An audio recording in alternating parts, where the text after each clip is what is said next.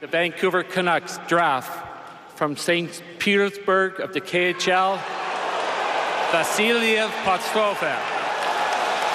He was the first player born in the 21st century to play in the KHL, now the first Russian player selected in the 2019 draft. And they're going to have to wait, as Bob mentioned. I'll just tell you this. I think if they didn't have to wait, he could play in the league next year. That's how I really feel about him. So he's big, he's physical, he's a tremendous forechecker. He's not intimidated by physical play. He's ready to play in the league. Well, he's a bulldog player. I mean, and you think about competitiveness, he drives play in all areas of the game. Defensively, penalty killing, offensively.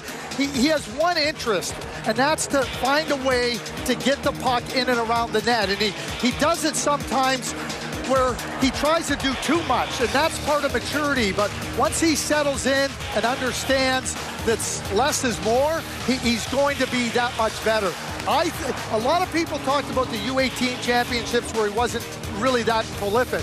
I will tell you this, that's big rink hockey. It's slower hockey. It doesn't play to his strengths. And to me, the North American rink is ideal for Vasili Podkolzin. And last August in Edmonton at the Ivan Holenko-Wayne Gretzky tournament against his peer group on North American ice, he absolutely dominated the competition. At the World Junior Championship, he was outstanding. They're warming up to this pick a little bit here in Vancouver because when they first heard it, they weren't sure what to think, and some of them maybe didn't like it. Here's something else to think about. In the 2010 draft, Russians fell because of the Russian factor, because they thought they might have to wait for them. The two Russians who fell, Vladimir Tarasenko, a top 5, top 10 talent, went at number 16 to the St. Louis Blues.